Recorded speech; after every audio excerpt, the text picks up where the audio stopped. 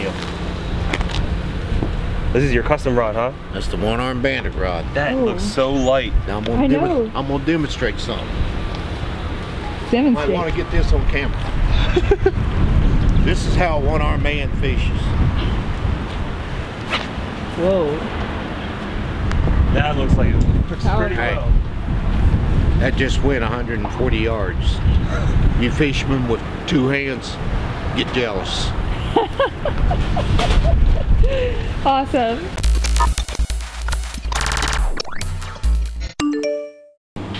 Hey everybody, we are at One Arm Bandits. It's a tackle shop in North Carolina, and we're gonna learn how to tie a shock leader. A shock leader will prevent you from losing a really big fish. Casting over and over again really puts strain on your regular line, and a shock leader will take some of that pressure off and keep your line strong. Okay, are we ready? Yeah. Here comes Dad. Okay. Now I'm going to need help with this because I've only have one hand. So, this is what we're going to do. Okay? We're going to make a circle. Okay? A circle. We're going to run it through once. We're going to run it through twice. What does that do? That makes a figure of 8. See it? So, give me some lime on it.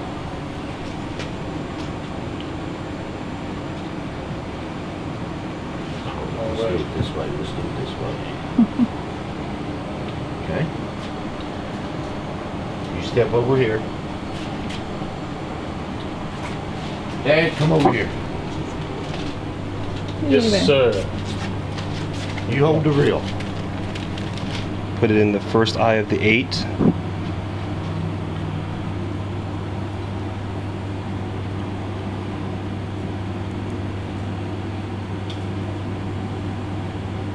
Put it in the second way. Second eye. You see how that line is laying flat in the 8? That's how you want it. Okay, now let go of the line. You hold that line. Okay, you're gonna wrap this 12 times.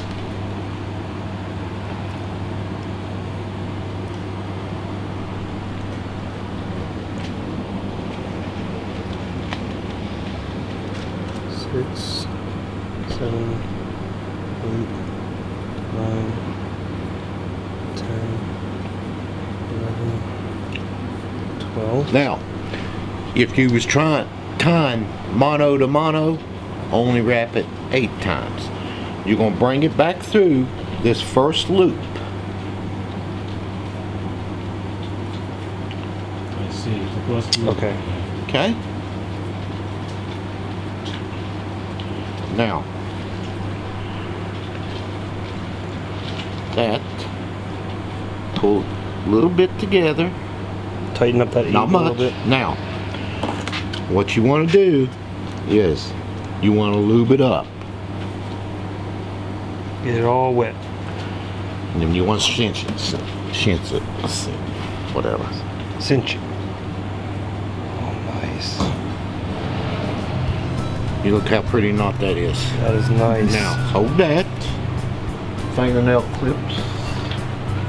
This is my grandpa right here. Oh, Name's not your brother? Grandpa Pete. fish. You don't Okay. fish? That's why they make fish. Hold that.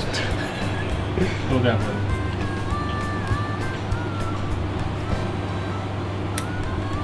Hold that. Now, since this is braid and will come through your eyes very easily, you always want to leave about 1 inch because that allows for slippage. Right. Okay. Otherwise, you could lose the whole knot. It could slip. Yes. After you get done, Give it another pull. now, this is what we're going to do. Go ahead. Yeah, I don't know how long the rod you got. 10'6". Go ahead. Okay. We're going to cut it off right there. Now, since we don't have the rod, go ahead and reel it up. Okay.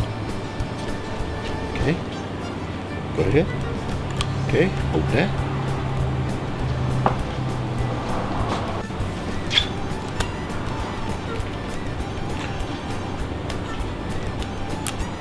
Now you think you can tie that knot?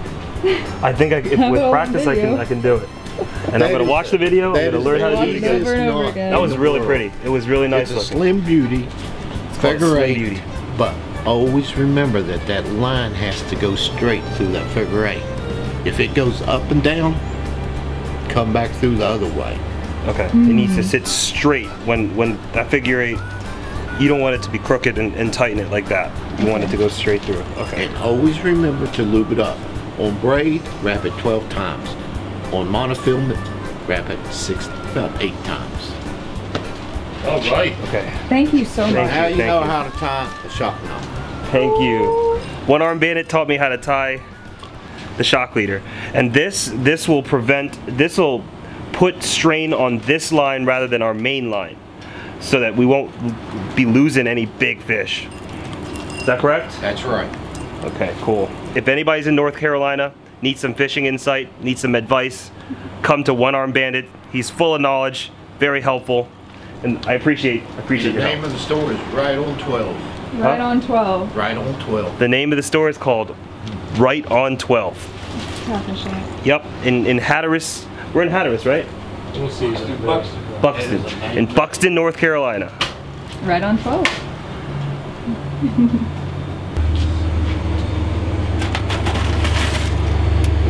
This is not frozen. This was swimming yesterday. And you're gonna use that for bait? Yeah, we're gonna come back and use this for bait later. So I learned how to tie a shock leader. Next episode, we're gonna put it to action. Thank you guys for watching. I hope that this could help you. You know, we stopped into this bait shop and he was so helpful. We wanted to share with everybody the information that we're learning.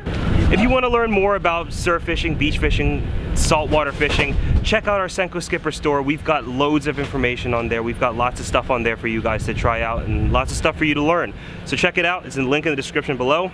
Have a good one, guys.